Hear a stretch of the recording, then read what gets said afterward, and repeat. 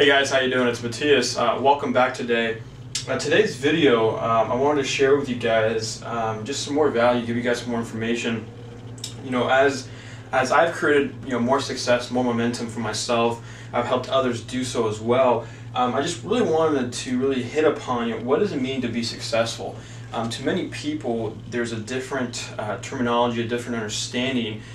So that's one of the things, if you're looking at a network marketing business or an MLM opportunity, is one of the things you need to really clear up in your mind and with your sponsor, so how he can help you achieve your goals, is really understanding what you want, what you really want to have at it, And I just wrote down some things right here. Success is different for everyone, like I just mentioned. So for some people, helping others will make them feel successful, even if they're not making huge amounts of money. Maybe they're making some part-time money, they still have a job, but they're actually helping other people achieve some goals and get to where those specific people want to get to. I would feel very successful just by being able to help everyone else. So that's one of the things that I want to really hit upon is, what does it really mean to be successful? Is it making $1 million a year, or is it making $50,000 a year and doing what a lot of people like to do? Maybe you love hunting, maybe you like fishing, maybe you want to spend more time with your family, and you don't need all this money to feel successful. You just need a part-time income where you can actually focus on a couple hours a day on your business and then spend the rest of the time with your friends and family. That could make you feel successful as well. So it just depends where you stand and what you want out of life as well. Like I mentioned right here, doing what you love to do more frequently. Like, for example, I love really to help other people become successful in this industry, but I do like going out, going up to the mountains, riding dirt bikes, quads, boating, snowboarding, wakeboarding. I love doing that stuff.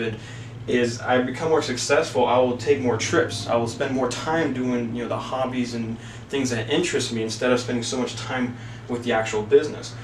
So that's what I feel to me would be successful, is having a nice passive income stream that is consistently paying me whether I'm there or not in the business.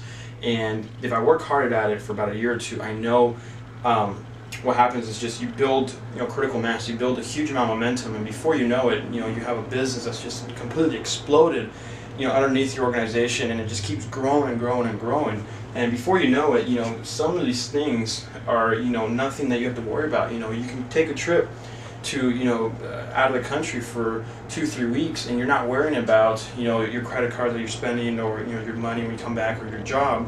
You have built a successful business. You've built something that's going to continue paying you every single month, and you don't have to worry about it so much.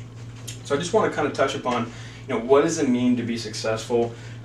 Everyone is different. I am different than you are. You're different than I am. We all have different goals, but what it comes down to at the end of the day is, if you become part of my team, for example, I want to know how I can help you achieve your goals, and what are they.